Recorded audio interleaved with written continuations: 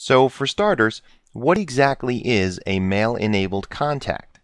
Well, there are times when you have a person that needs an email address within your company, and you can create a mail contact. Right here you can actually see it, new mail contact. This will create an Active Directory object with full information about the person, but the person will not be able to access internal resources. In other words, they won't be able to log on and access various files and folders and so forth. Now you're going to find that that's different from a new mail user, which we'll discuss in the next clip.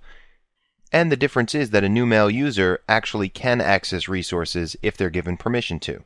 In both cases, however, a new mail contact and new mail user, both of them will be shown in the global address list. Both of them have external email addresses. And both of them usually involve users that do not work within your company walls. So that's why you're creating something different from a mailbox. You're actually going to link the new mail contact and the new mail user off to external email accounts. So in this clip, we're going to create a new mail contact. And here we have the new mail contact wizard. We're asked if we want to create a mail contact for a new contact or an existing contact. We'll stick with the new contact for now. And you notice that for starters, it's going to put the contact object in the user's container, but we can select browse and we can put it in an organizational unit or wherever else we would like. As far as the contact name, we'll just call it contact1. And then it asks us for an external email address. We click edit, and we can provide the address here.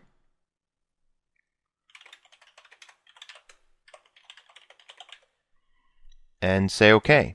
Now you notice it's an SMTP address. If we click the down arrow over here, see it's kind of hard to see, so it's important to notice that little down arrow. We can select that, and then we can change it to a custom address. In this case, we can supply a different email type, whether it's an X400, a GroupWise, or a Lotus Notes address. We can include the email type here and include a different email address.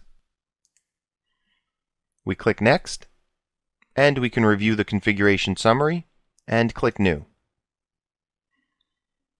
And so we're completed. We click Finish.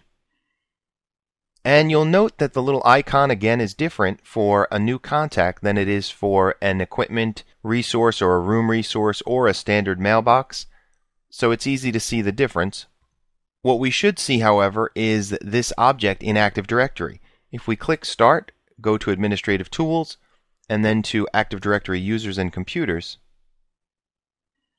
And here we have Contact1, but notice it's a contact, so this individual would not be able to log on with this account because it doesn't have account logon information and it has no password. If we go to the properties, it does have some basic properties that we can fill in. The address, telephones, organization, and so forth. This same information can be filled in from the Exchange Management Console. If we double-click on the user, pretty much the same information, contact information, address and phone. And if we type it here, it's included for the object that's in Active Directory Users and Computers. But there are a couple of extra tabs here, like email addresses and mail flow settings. So we have a little bit more control over the contact as far as how it interacts with Exchange through the Exchange Management Console. So I hope you found that informative, and I'll see you in the next lesson.